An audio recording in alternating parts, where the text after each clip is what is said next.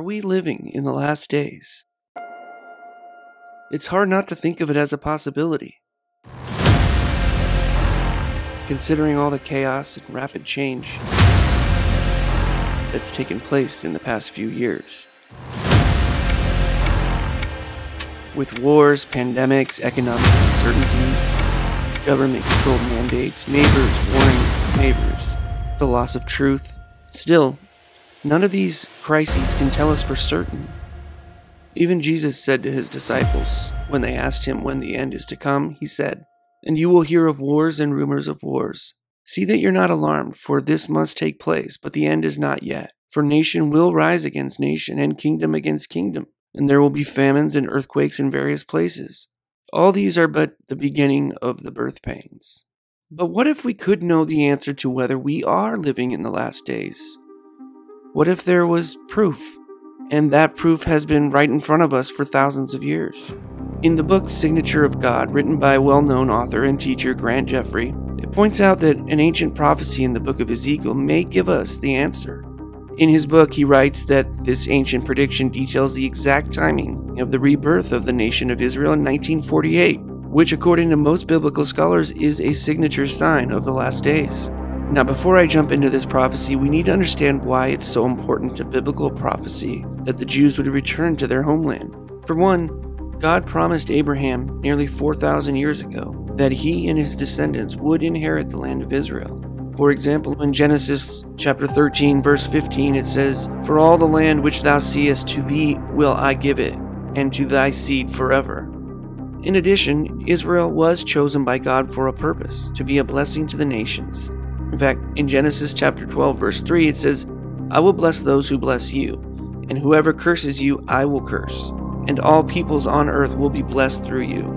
You see, it would be through Israel that the Messiah would eventually come and provide salvation to all. And this occurred when Jesus lived, died, and rose again on the third day.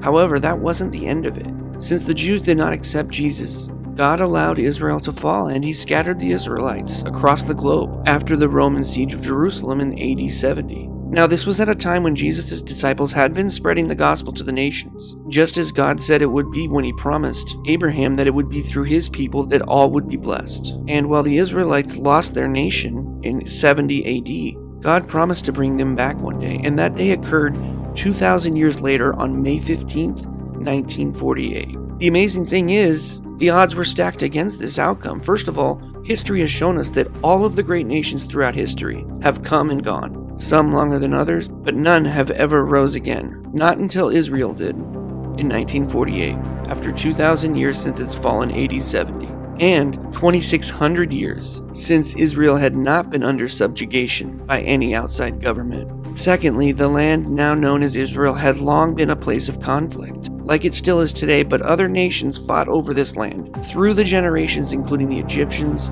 Amalekites, Midianites, Moabites, Romans, and countless others. Even before Israel's exile from their land, the nation had always been persecuted by its neighbors, whether it was the king of Assyria, Haman, Hitler, or Rouhani, the president of Iran. Attempts to completely destroy Israel have come and gone, always failing. That is a miracle in and of itself. But when we dive deep into the scriptures, we find something even more amazing: Ezekiel's prophecy. The book of Ezekiel was written by a prophet of God between 593 and 565 BC, during the Babylonian captivity of the Jews, when the Israelites were driven out of their promised land and forced to live among the Babylonians. According to the Bible, God drove them out and used the Babylonians to enact his judgment. Why? Because the Israelites began to follow the ways of the surrounding nations with idolatry, paganism, and other sinful ways. So, Ezekiel, by means of his prophetic ministry, he attempted to bring them back to repentance and to confidence in the distant future. Now, this is where we pick up in the book of Ezekiel and find a prophecy that perhaps shows we are living in the end times, and Jesus' coming is imminent. His first vision occurred 4 years after Nebuchadnezzar deported the first group of Judean exiles to Babylon. But the thing is, that deportation was prophesied years earlier by the prophet Jeremiah. Jeremiah chapter 25 verse 11 reads, "This whole land will be a desolation and a horror, and these nations will serve the king of Babylon 70 years. Both secular history and the Bible reveal that, as predicted, the Babylonian captivity ended exactly 70 years later, in the spring of 536 BC. But only a small remnant of Jews chose to leave Babylon and return to Jerusalem. The vast majority were happy to remain in the Persian Empire. Ezekiel was given a new revelation, revealing how long it would be until the Jewish people would finally reestablish their nation. In Ezekiel chapter 4 verse 3 it reads, "Then get yourself an iron plate and set it up as an iron wall between you and the city, and set your face toward it so that it is under siege, and besiege it. This is a sign to the house of Israel. For you, lie down on your left side, and lay the iniquity of the house of Israel on it. You shall bear their iniquity for the number of days that you lie on it. For I have assigned you a number of days corresponding to the years of their iniquity, 390 days. Thus you shall bear the iniquity of the house of Israel. When you have completed these, you shall lie down a second time, but on your right side, and bear the iniquity of the house of Judah. I have assigned it to you 40 days, a day for each year." In the passage, Ezekiel clearly declares that this prophecy will be assigned to the house of Israel, and each day represents one biblical year. The prediction revealed that Israel would be punished for a combined total of 430 years. According to Grant Jeffrey's calculation, the starting point is the spring of 536 BC, or 536.4 BC. So God decreed to Israel a period of punishment of 430 years. However, they had already had 70 years of punishment during the Babylonian exile. There still remained 360 years of punishment. So 360 years later, nothing happened. God did not restore the land to them, so did he lie? Actually, quite the contrary. See, both the Bible and history reveal that Israel did not repent of its sins at the end of the 70-year captivity.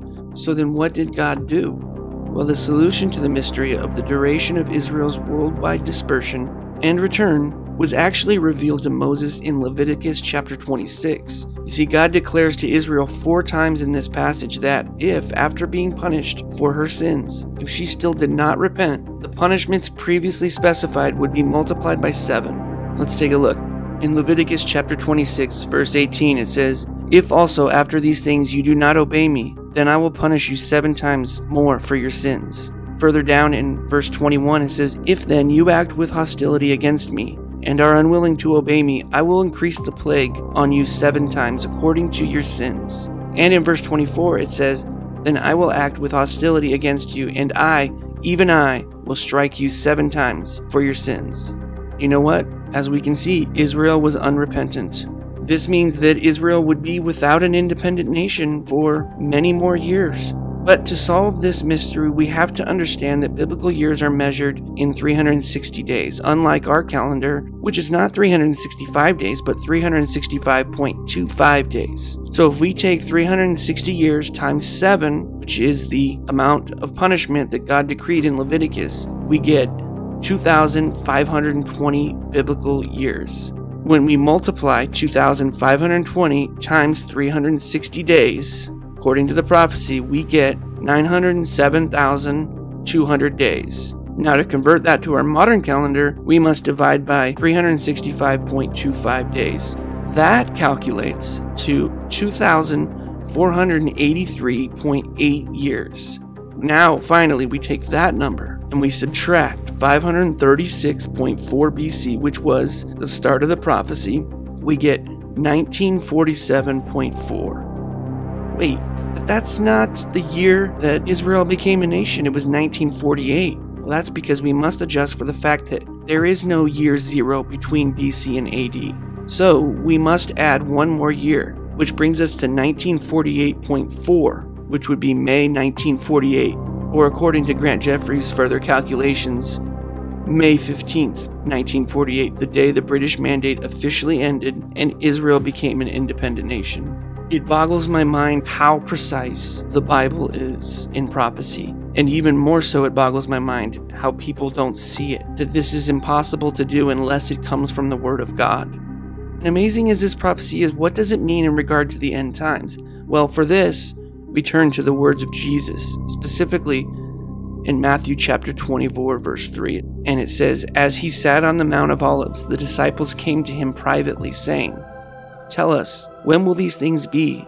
And what will be the sign of your coming and of the end of the age?' He answers, 'See that no one leads you astray. For many will come in my name, saying, I am the Christ, and they will lead many astray. And you will hear of wars and rumors of wars. See that you are not alarmed, for this must take place, but the end is not yet. For nation will rise against nation, and kingdom against kingdom, and there will be famines and earthquakes in various places. All these are but the beginning of birth pains.'" Then further on in the chapter, Jesus describes how we can know when these things will happen. He says in Matthew 24:32, "From the fig tree learn its lesson. As soon as its branches become tender and puts out its leaves, you know that summer is near. So also when you see all these things, you know that he is near at the very gates. Truly I say to you, this generation will not pass away until all these things take place. Heaven and earth will pass away, but my words will not pass away." Many believe Jesus is referring to Israel as the fig tree in this passage, and that when Israel blooms or returns as a thriving nation, then we know we are living in the final generation. For example, Dr. Elmer Town, a college and seminary professor and author, says, "It should be understood by those studying the prophecies of Christ's second coming that the preeminent sign that Christ gave for the closeness of his return was that of the budding fig tree. The fig tree is the well-known symbol of Israel nationally. To those observing the nation Israel today, it will be noted that large numbers of Jewish immigrants are returning to Palestine.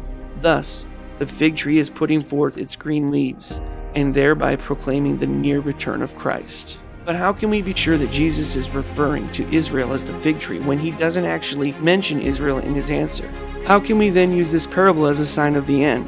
For one, we can look at other scriptures to help us determine this. For example, in Matthew 21, when Jesus cursed the fig tree, the scripture reads, "In the morning as he was returning to the city, he became hungry. And seeing a fig tree by the wayside, he went to it and found nothing on it but leaves. And he said to it, 'May no fruit ever come from you again.'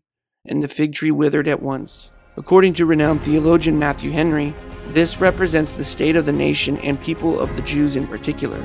Our Lord Jesus found among them nothing but leaves, and after they rejected Christ, blindness and hardness grew upon them, till they were undone and their place and nation rooted up. Like this fig tree, Israel was not yielding fruit and was a nation of many professing to be followers of God. So Jesus commanded judgment on that particular tree to never grow fruit again, as a sign to Israel, whom he also condemned. But God, in his loving character, will one day see to it that Israel returns to him, because of the covenant he made with Abraham thousands of years ago. Even more so, throughout the Old Testament, Israel is described as God's vineyard or tree or plant. Basically, all ancient Israelites, who were largely agrarian, knew the first fruits of the harvest belonged to God, and that notion helped them to conceptualize their relationship to him. And though Israel's fruitfulness can only come from God, it is when Israel returns to God and is no longer in rebellion that the nation will once again produce fruit. I believe that we can absolutely be certain that Christ was referring to Israel as the fig tree, and when combined with Ezekiel's prophecy detailing the exact day when Israel will return as a nation, we can be confident that summer is near, and perhaps we are living in the final generation before Christ's return. Take care and God bless.